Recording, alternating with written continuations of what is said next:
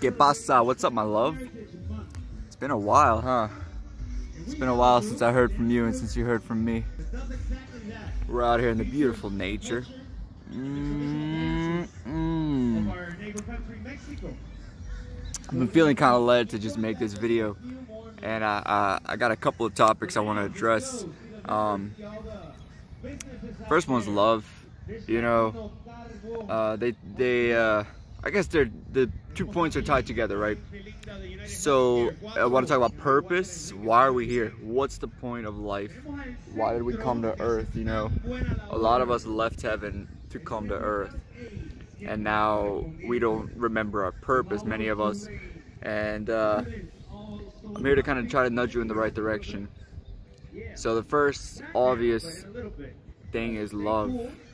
You know, we came to love. We came to learn and grow. And Philippians 2:5 says, in your relationships, have the same mindset as Christ, okay? And Christ had that love mindset, which is selflessness. It's not self-seeking, it's patient, kind, does not envy, does not boast, etc., etc. That's in 1 Corinthians. And you know, Christ showed love to people, but we also don't want to like get the wrong idea of what love is. You know, love does not mean you get pushed around. Love does not mean you're weak. You know, and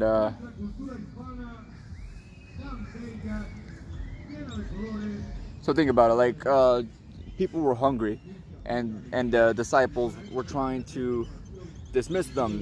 Yo, Lord, these people are hungry. Send them so they can eat. The Lord's like, no, we gotta feed them. We'll do it. You do it. You know what I mean? But in the same breath, you know, he'll tell certain people, oh Lord, the lady would come to him, Lord, you know, save me, deliver me from the darkness that's weighing me down. I don't remember the exact scripture, but the Lord was like, you know, I've only come for the lost sheep of Israel, and we don't give our bread to dogs, basically. And you know, one could see that and argue that, how is that love? You know, oh, what kind of loving God is that? But that's his love for Israel in action. It's also his love of discipline for us to understand better God, his nature, what he's doing, and not to just assume we're excluded or cast out, but to push in for the faith. But as for the purpose, man,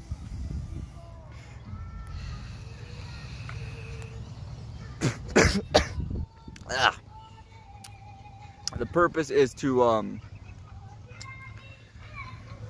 we're trying to build a new world, right? Like, Earth is not the only world. In fact, it's one of many. And I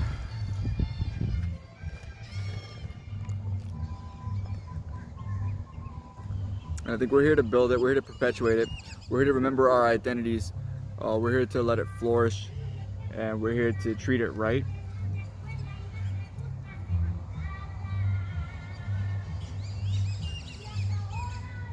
I'm at a loss for words. I'm just gonna leave it at that.